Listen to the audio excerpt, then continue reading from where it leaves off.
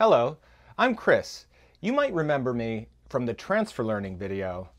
Well, I'm back, and I'm super excited because in most of the videos up until this point, we haven't actually deployed a model. But today, we're going to build a model from scratch and deploy it into a web browser where we can actually use it. And this model is especially cool because it is going to be able to detect emotion. So we're actually making something that could be useful. I personally sometimes struggle knowing how I feel, but now, finally, a machine can tell me with a high degree of accuracy exactly what my feelings are. So let's dig into it. So inside the emotion classifier directory of videos in the ML class project, you can see train.py. Train.py is a pretty simple script. We're pulling in a couple Keras layers, setting up some configuration parameters, and then we have this custom callback, which is going to tell us how long the model is actually taking to perform inference. So we can do some performance monitoring as well as monitoring on the metrics that we're trying to measure. This function simply loads the data, which in this case, the data is black and white images of people making 7 different emotions. Here we load the data, we normalize it, and currently we have a really simple perceptron that is simply outputting 7 different numbers, which will be the probabilities of the emotions anger, disgust, fear, happiness, sad, surprise, and neutral. Finally, after we finish training, we're going to save our model so that we can use it later and deploy it to the web. So let's go ahead and run train.py. It takes a second to load the data, but we can watch live progress in the weights and biases interface. So for this model, let's go ahead and dig in and actually look at some of the predictions that are coming out of it. And we can zoom here to see these expressions a little better.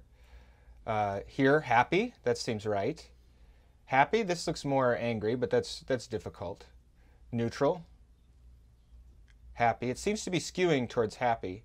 This is correct, sad. So our actual validation accuracy isn't that great right now. We're getting the correct emotion about 35% of the time. So the first thing I wanted to do was actually improve this model a bit. But this is kind of an endless exercise that I'd love for you all to explore and try a number of different techniques to get the accuracy of this model up before we actually deploy it. So the first thing I would do is add some convolutional layers. So here, let's go ahead and import our com2D layer, and we can also import our max pooling 2D layers. Now, instead of flattening the data, we can actually take the data and input it directly into a com2D layer. Now, the number of filters we want here is fairly arbitrary, but let's go ahead and choose 32, and we'll just use a 3x3 kernel. And we want an activation function, so let's use relu. Now we can go ahead and add our max pooling so that the network can learn across spatial dimensions. And by default, this is just going to be a 2x2 pool.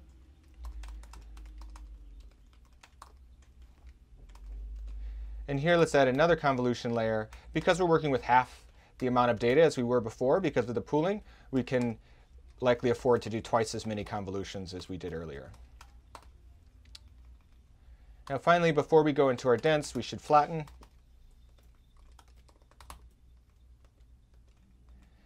And we may as well add one more hidden layer to increase the expressibility of the model.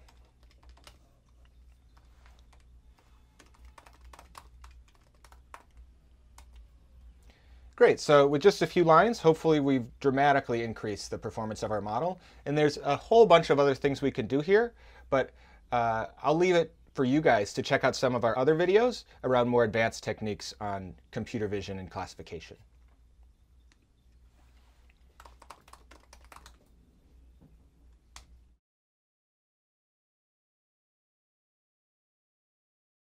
Okay, so we can see that this new model is taking much longer to train because we're doing far more operations within the network. But that additional complexity has actually gotten us quite a bit of accuracy. So let's go ahead and take a look at this new model. Here we can see after a single epoch, we're already almost up to 50% accuracy, which sounds good to me.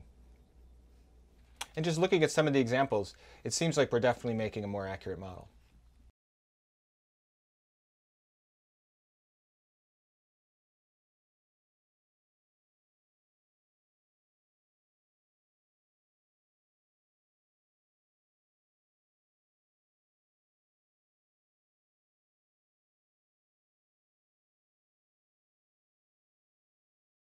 So we've created a model that definitely gets higher accuracy, but that additional complexity has come at a cost. We can see here, looking at our accuracy curves, that our validation accuracy has actually plateaued, while our accuracy is continuing to improve, which is a real clear indicator of overfitting. So the first thing I would try would be to add dropout. And the next would be to check out our video on data augmentation and create more training data so that the model can't memorize any individual specific examples. But I think this model is good enough to create a cool deployment. So let's go ahead and look at what that looks like. So inside the emotion classifier directory, I have a couple helper scripts here. So the first one is convert.sh. Let's go ahead and just look and see what's inside of that. So convert.sh is just a simple bash script that's calling TensorFlow.js converter.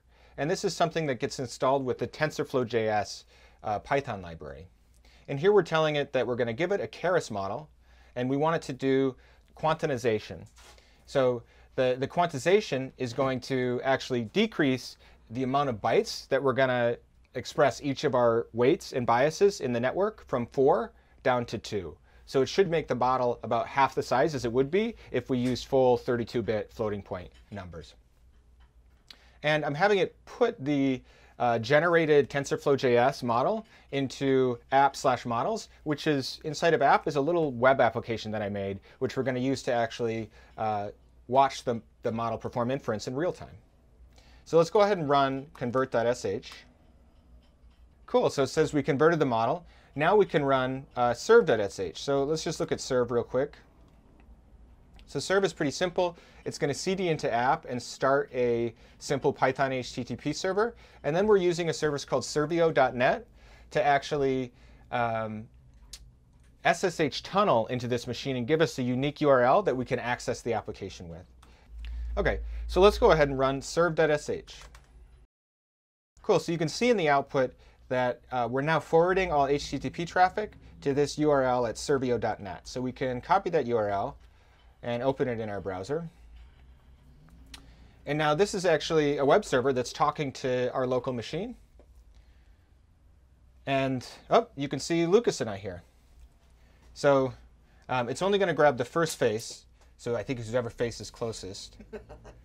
We can hit predict once, which is going to grab a frame and then crop around just our faces, make it grayscale, and then put it through our actual classifier. So here we can see that it took about 20 milliseconds to perform inference, and it thinks that I'm angry with a 32% confidence. What's really fun with this application is we can actually stream the predictions. So if I start streaming, now it's going to be predicting what my emotions are while I talk. And it looks like it's going to flip between Lukas and I randomly as well. Let's see if I can get it happy. It was there for a second. It's really favoring angry. Luke, you want to get in there? Let me try. Get up. Yeah, look, it works for me. Happy. Yeah, it doesn't like my beards. I don't think we had that many beards in the training data. So as you can clearly see, making a model like this makes me very happy. And the model is actually able to detect that. Although it seems to be bouncing back and forth between sad and... Okay, maybe the model is just a little confused about my beard, but with some more training data and maybe some dropout, I think it could get it right for sure. So all of this code is freely available within a repository, and it's a great starting point to play with emotion detection. I love this use case especially because I can imagine a lot of fun things we could do with this. Right now we have this emotion classifier running in the background in our browser, and maybe if it starts to detect that we're getting a little frustrated or angry, it could prompt us to step back, check in, and hopefully feel better. We'd love to see what you guys do with it, and we encourage you to write it in the comments and send us screenshots of the stuff you can do with this real-time emotion detection model.